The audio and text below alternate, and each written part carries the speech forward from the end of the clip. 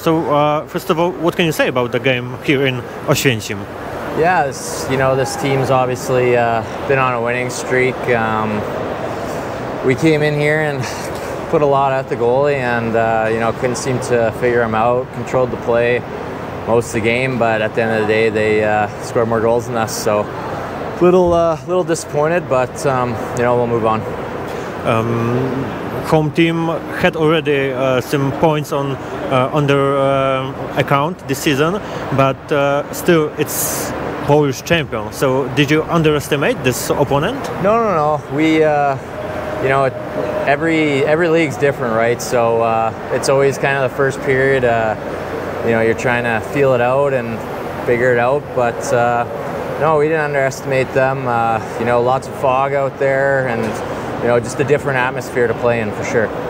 What was the biggest strength of this team? The which? Sorry? The biggest strength tonight of home team? Their goalie. Their goalie was, we weren't getting maybe enough traffic towards him, but we tested him quite a bit, and yeah, at the end of the day, we couldn't score. What could you say about the style of this game, of home team? What was the, something that was a huge challenge for you tonight? Was there anything at all? Not really, no. It's just, we were cycling, and, they got a couple goals off, a rush, or I think they had 12 shots, or 14 shots, so it's disappointing.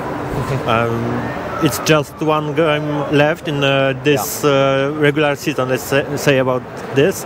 I guess now anything can happen, and how will you approach your last game? Yeah, we play in Freiburg, and they're a really good team. Just got to go in there and play hard and hope for the best. Could you say something about the CHL? How different is this league? It's my second time playing in it. It's always fun to cross over and see what's going on. And I don't think without the CHL I would ever travel here. So it's nice thanks to Poland for having us.